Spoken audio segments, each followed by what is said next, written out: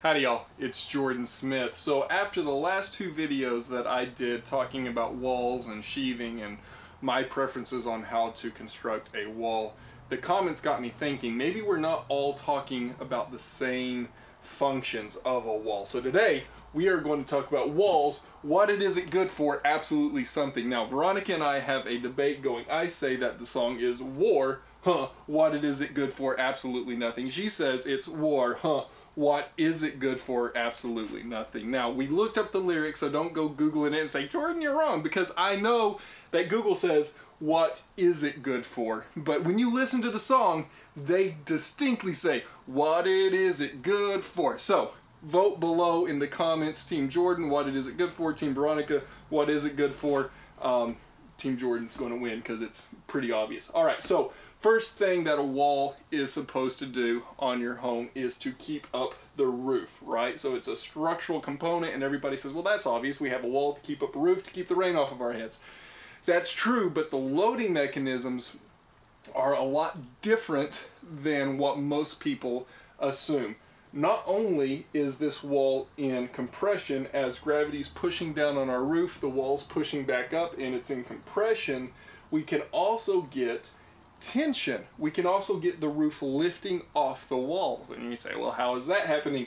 Wind. When wind blows up over that roof, it acts like an airplane wing. The wind moving over the top of the roof creates a low pressure, there's a high pressure underneath, and it'll lift the roof off. Don't believe me? Go look at any hurricane damage footage or tornado footage and you'll see complete trussed roofs that have been pulled up off of the box and set over somewhere else. Now there's a great JLC article, go look it up, talking about a Habitat for Humanity community that was hit by a hurricane, and because he had ties between the rafters and the foundation, tension ties pulling this whole thing down, the roof was not able to come off, and it's amazing. The houses look perfect after a huge hurricane. So that is when they are in tension. Now they're also in torsion, and this is where the sheathing comes in, right? If I have the same wind and it's pushing on the house, this wall is wanting to do this. I've got my floor here, this wall is wanting to go out like that. There's my moment. How do I take care of that? I put sheathing on this space here, and that ties this corner to this corner and this corner to this corner, so that as this wall's wanting to push, it puts this diagonal in tension, it puts this diagonal in compression, and we don't get that wall falling over. Now you'll hear it called shear strength because when I drive my nails through that sheathing into my stud, and I drive another nail here, and it's trying to tilt the wall this way, and it's putting this in compression and this in tension, it's actually pulling this nail in shear. I've got this stud fixed, and I've got the sheathing wanting to pull just directly perpendicular to my nail, and that's putting that nail in shear. So that's why I sometimes call it shear strength. You'll also hear it called racking strength, as this house is being racked by the wind.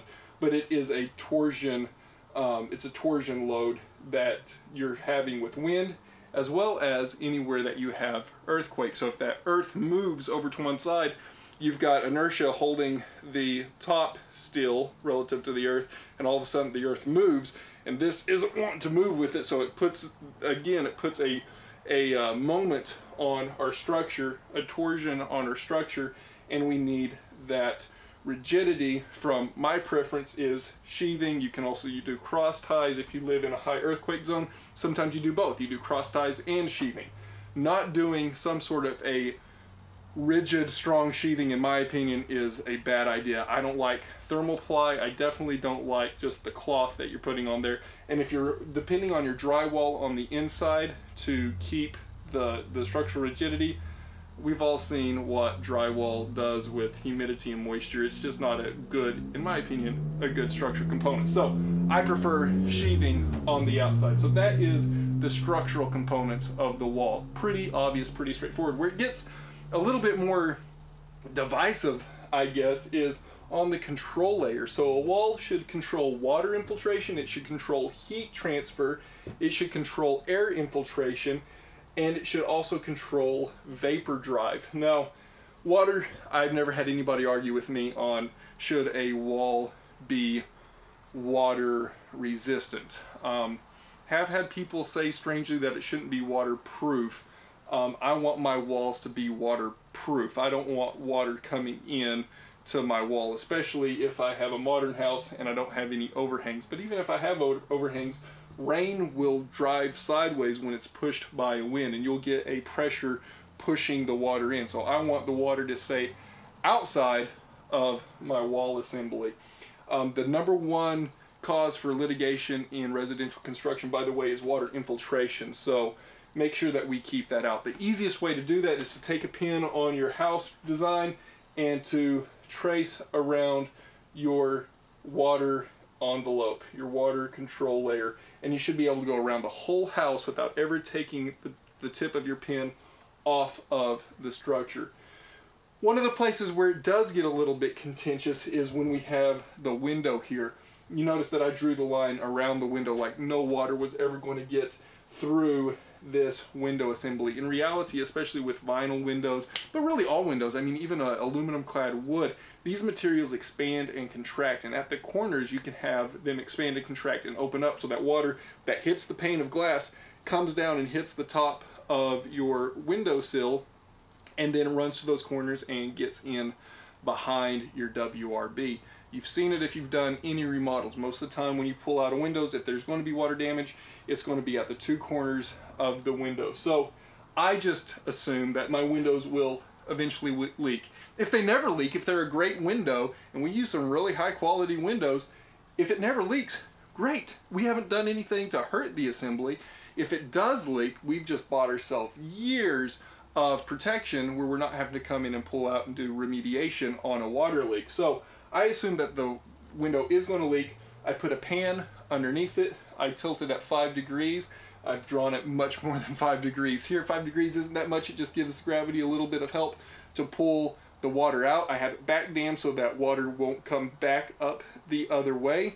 And I make sure that I keep that bottom flange pushed out away from my sheathing WRB to allow the water to come over the top and down on the outside of my WRB layer. I know what you're thinking now. Well, if you don't flash the bottom, if you flash the top and the two sides and you don't flash the bottom, that's just going to be a huge air leak to come back inside your house. Well, I'll talk about that here in a second when we talk about air. Let's talk about the second most important thing that a wall should do. It should keep heat inside your house if you're heating. It should keep the heat outside your house if you're cooling. This becomes a more complicated issue than just putting insulation in the walls when you're worried about vapor, because remember, we can have condensation happen inside our walls.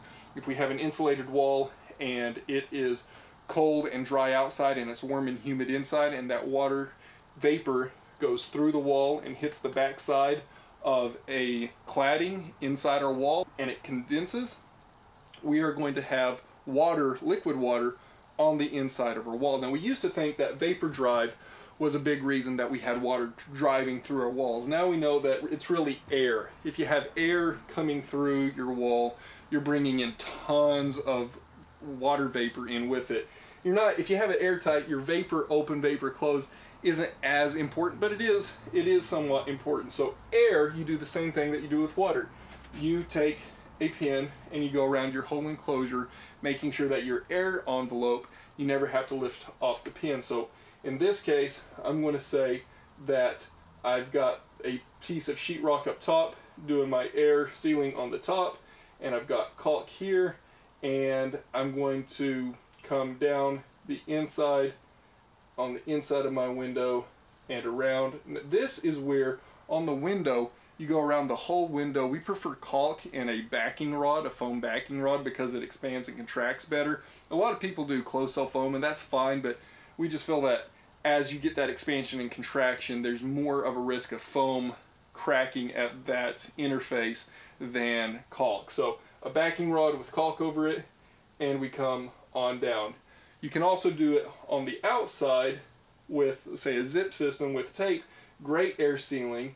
Again, you draw it back here, you hit that caulk, comes back out, and you make it all the way around your house. So there's a couple of tricky things up here that you got to think about, and down here that you got to think about.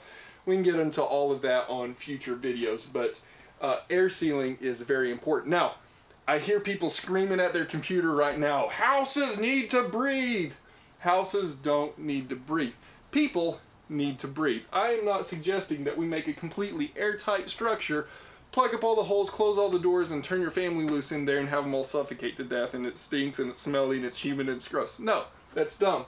What I want to do is I want to put in a system to bring in fresh air from the outside and exhaust stale air from the inside, but I want to do it on my terms. I want to keep the heat inside my house, and I want to keep the cold outside of my house. I want to have the fresh, clean air from the outside in, and I want the stale air out. I want to make the decisions on how to push it out and how to bring it in, when and how.